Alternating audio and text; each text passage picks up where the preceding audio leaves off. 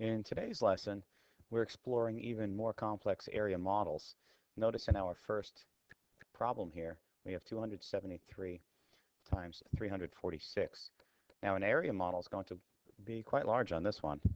So let's begin here. So I start with creating a rectangle or a square. And I notice that I'm going to break each of these into three parts. So let's start doing that here.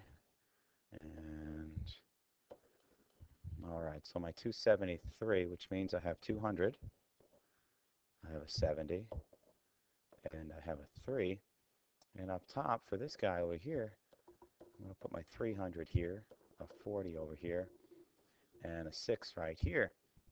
Now I start multiplying. So my 3 times my 300 gives me 900. Going down, my 3 times my 7 gives me a 21 with 3 more place values.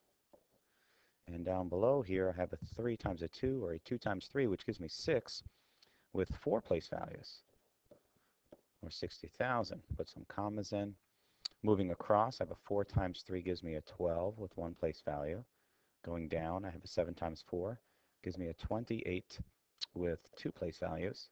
Going down, I have a 2 times 4 gives me an 8 with 3 place values, 8,000, 2,800, and I have an 18 in here, and I have a 420 in here, and I have a 1,200 right there.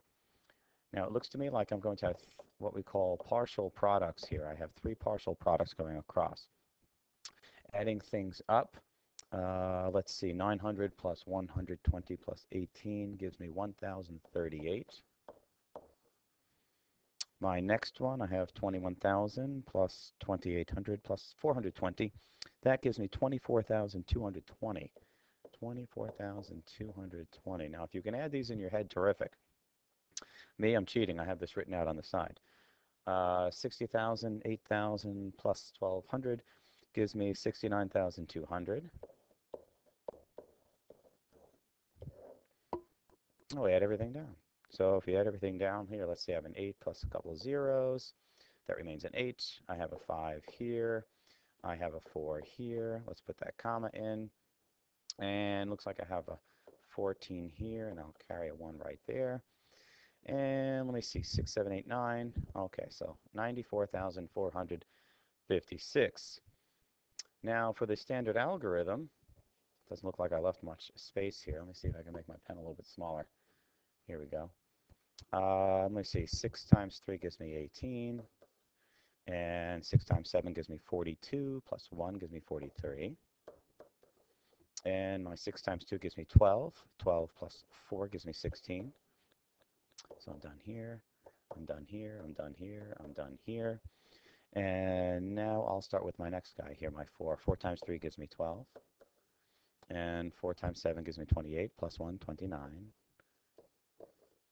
And 4 times 2 gives me 8, plus 2, 9, 10. And now I'm done with both the 1s and the 10s, so I'm going to get rid of all of these guys.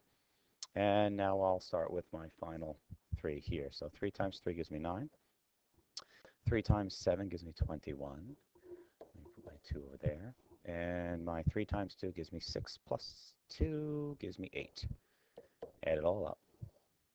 I have an 8 here. I have a 5 here. So far, so good.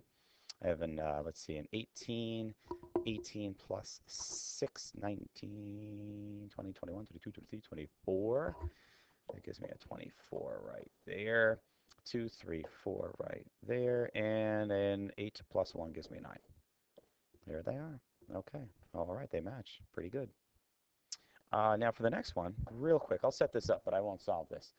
I'll leave this one to you guys. But the next one's interesting because just taking a look at the area model, I notice I have a 0 here, which is nice because I'm actually going to switch these around. I'm going to use the commutative property, and I'm going to look at it like this.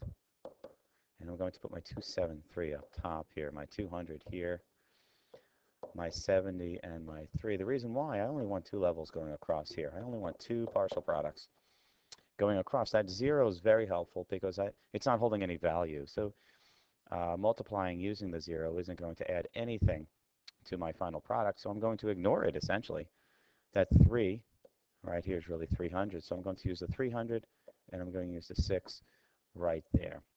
Once again, not using that 0 in the tens place. There's really no purpose for it. If I was to put it in, hypothetically, it would be, well, 0, and anything inside would then be 0, and my partial product would be 0. So there's really no point in putting that in at all. All right, so then you put in your boxes, you fill in your boxes, add things up, and you're good to go. Once again, not even bothering with that partial product at all. I'm going to just use that 300, and I'll be good to go. Okay, that's it, folks. Thanks so much. Take care. Bye-bye.